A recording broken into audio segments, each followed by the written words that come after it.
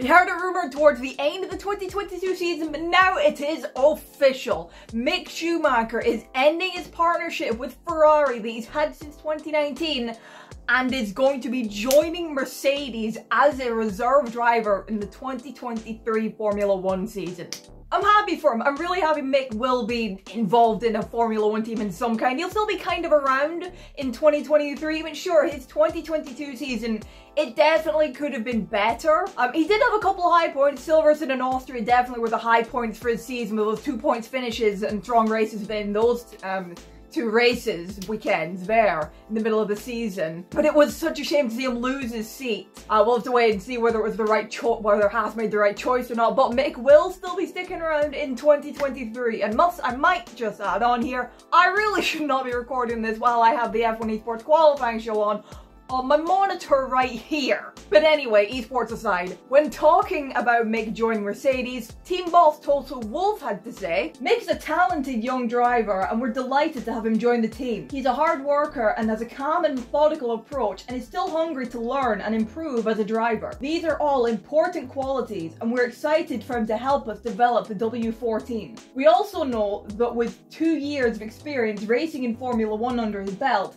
he'll be ready to step into the car at short notice to replace either Lewis or George, should that need arise. Meanwhile, the man himself, Mick Schumacher, commented on the announcement of him joining Mercedes. I'm thrilled to be part of the Mercedes-AMG Petronas F1 team as the reserve driver for 2023, and I'm committed to give it my all to contribute to their performance in this very competitive and professional environment. I take this as a new start, and I'm just excited and grateful to Toto and everybody involved for putting their trust in me.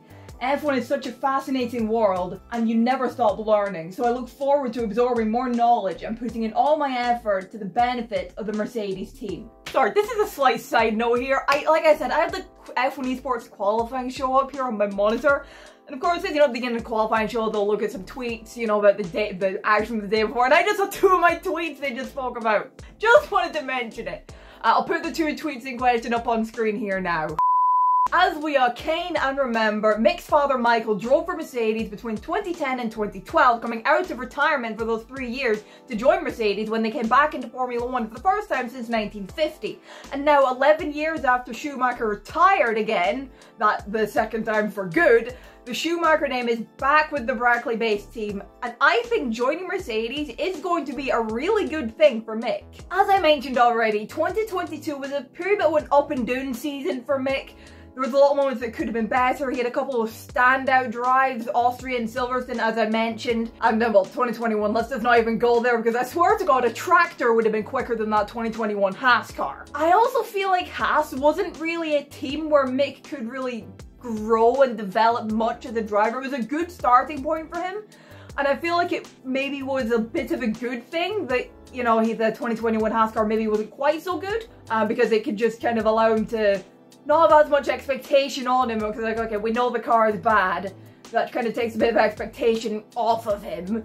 I've seen it mentioned and spoken about, and I do kind of agree with this. I wonder how different it could have been for Mick had he debuted in Formula 1 with Alfa Romeo instead of Haas. I've seen people, talk about that a bit, and honestly, it could have been a completely different story for Mick had he gotten into Formula 1 with Alfa Romeo instead of Haas. But while I feel like maybe Haas wasn't the team where Mick could grow, so to speak, I feel like Mercedes is a team where he can do that. He's joining a team with Lewis Hamilton and George Russell driving the cars. I mean, Lewis, he speaks for himself. I don't even need to say anything there.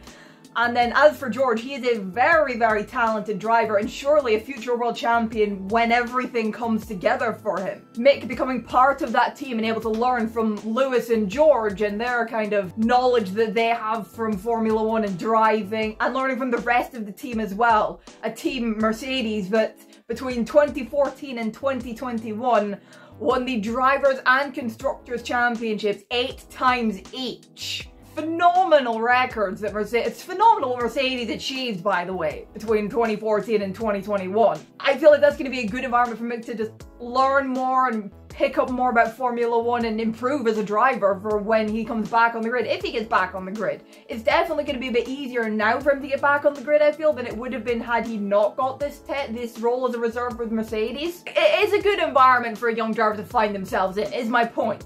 And that is going to be beneficial for Mick, I feel like. I feel like a lot of people are maybe going to agree with me on this, but this reserve role will be a really good thing for Mick Schumacher and his career in the future of it. And who knows, perhaps when Lewis Hamilton retires from driving in Formula 1, Mick is going to be the driver to replace him, you know, or maybe Mercedes could work with Mick and his management to kind of fight his corner, so to speak, and speaking to other teams and trying to get him a drive with another team on the grid to then come and replace Lewis when the Brit retires from Formula 1. I heard Lewis is looking for another contract after his current one ends at the end of 2023. We'll have to wait and see on that. That's just what I've heard. But my point is, could we, sometime in the next few years, see a George Russell and Mick Schumacher lineup at Mercedes? It's entirely possible. But what do you think? What do you think of Mick joining Mercedes? Do you think it's going to be a good thing for him?